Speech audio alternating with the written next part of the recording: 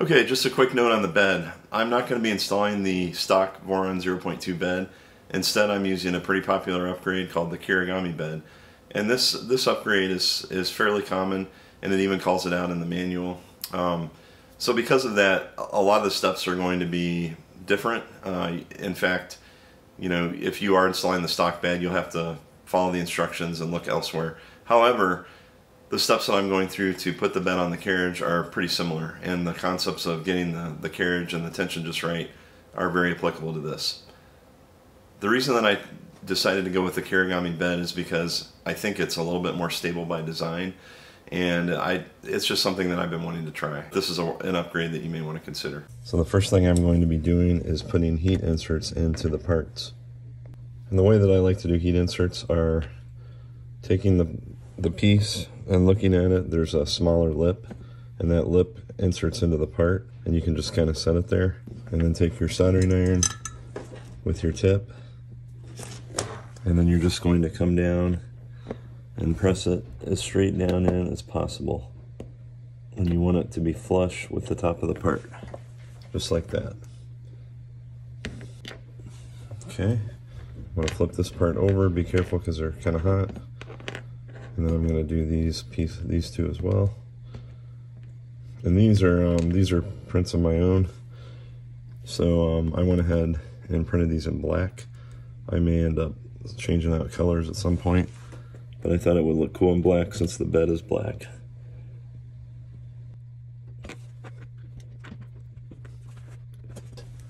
Okay, those are pretty good.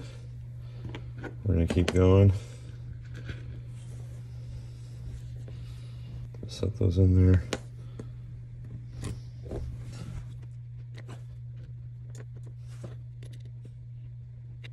This piece that goes in all four of these little holes. Once again, just be careful when you're holding these because you might want to let them cool off a little bit before you do the next batch. Especially these top ones. Alright, those look pretty good. And there's 3 on this last piece here.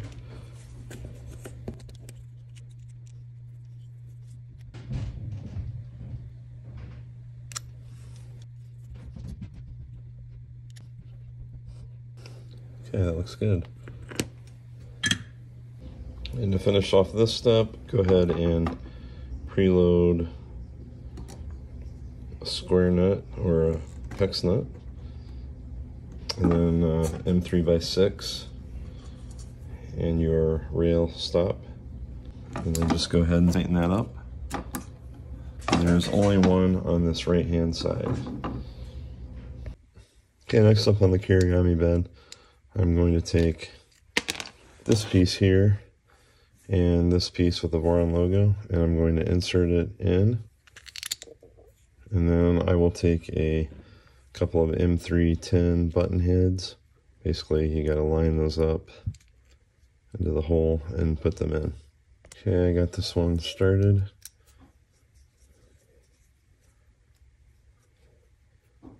You should be able to snug it up.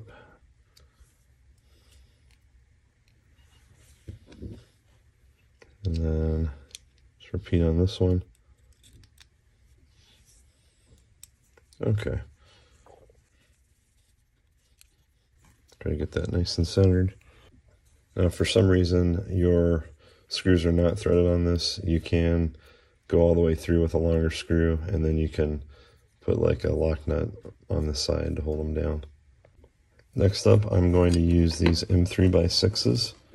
I'm going to mount them to this piece to the bed.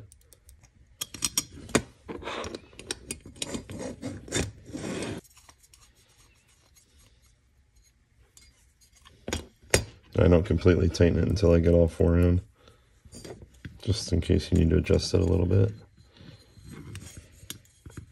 It's helpful to use a ball joint driver on these since you're not going to be going at it necessarily at a straight angle. So I've got these screwdrivers here. If you do happen to have problems going into any of the heat sinks, you can always adjust them. Sometimes these are easy to get angled wrong, but all mine are going in pretty straight. But all you would do is take your soldering iron and heat over it a little bit. Okay, now it's all in there. It looks like it's nice and flat and flush, parallel to this. So I'm going to go ahead and tighten them all down. And that's good to go. Okay, I've got the electronics out. They came in this nice little bag. And I'm just going to slide these Wagos in. You want them to go up this way so you can easily access it and open this. And they should be a pretty snug fit like that. Okay, those are all good. Okay, in this piece here, there's a little bit of a hole, a slot for it to slide through. So you slide it in like that, and then you're just going to put an M36 screw in here.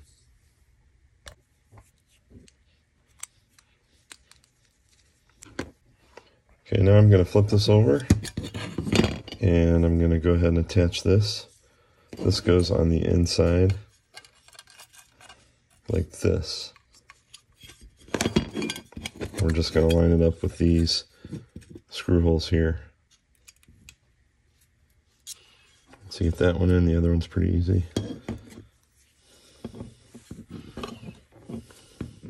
Tighten this up just a little bit more. There we go, I got it nice and straight now, going in. That's a trickier screw to get in. Now I'm going to go ahead and put in the little LED board here, the NeoPixel for the front, and I just need a couple of these in 3x6s. There's also a diffuser that you can put in here. I don't have it printed yet, but I'm going to come back and do that later. It's pretty much all set up, and you also have this JST cable here that they give you, and this is what's intended to be clipped into this. These, we'll be doing the wiring later, but these here are the power connections, whether AC or DC on your bed, and then this is for the thermistor. Clip one piece to the bed, one piece to the back to the board, same thing for the power. And all of this is going to go down the Z cable chain. And of course you need to install this little guy, and your little zip tie slot is right here on towards the inside. There's that slot. That's how you know you've got it in the right orientation. Go ahead and put our screw through.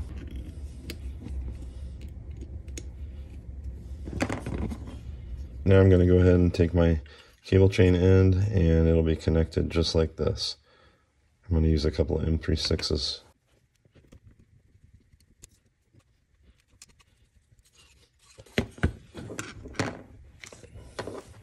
The only other thing we have to do is connect this piece to the front.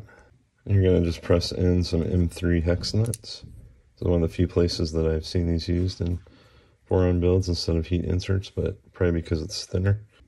And then you're just going to slide this up and in, and then go ahead and sink some M36s here.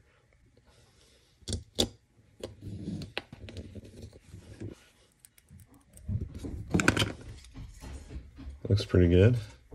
Now I'm going to go ahead and connect this, but we're not going to worry about wiring, but might as well connect it so I don't lose it. And that'll just be used later when we go to run things down the chain. Now that I've got the Kirigami bed built, I'm going to install it on the rails.